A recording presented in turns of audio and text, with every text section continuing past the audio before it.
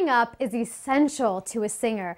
I can't believe how many vocalists perform or practice without warming up, and not only can it jeopardize a performance, but it could be detrimental to the health and longevity of the vocal cords.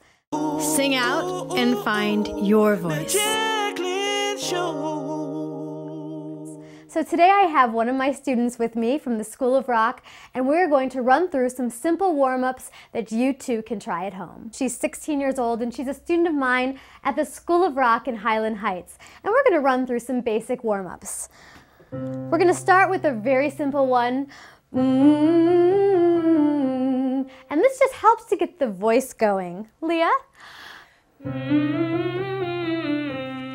Good.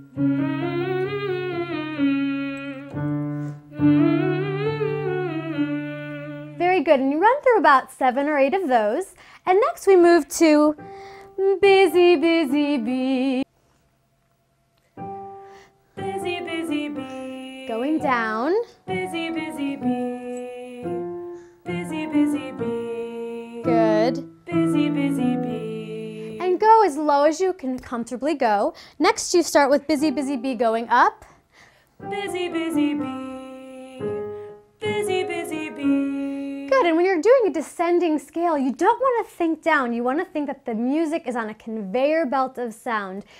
Busy, busy bee. Leah, you were doing it just right. Going on, we're going to do another warm-up. E-ah. E-ah.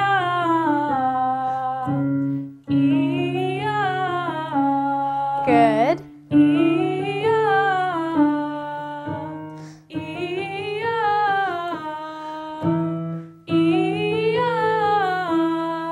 Good, and you want to go up as comfortably as you can go with warming up the voice. The trick here is to really get the voice warmed up as high and as low as it can go.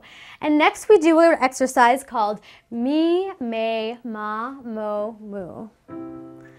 Me, may, ma, mo, moo. Me, may, ma, mo, moo. Good, very even, sounds good. Me, may, ma, mo, moo. And this just smooths out the voice. Me, may, ma, mo, moo.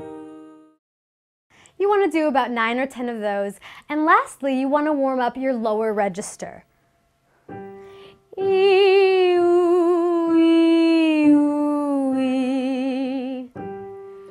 E-oo, e-oo, e. E-oo, e-oo, e. E-oo, e-oo, e. E-oo, e-oo, e.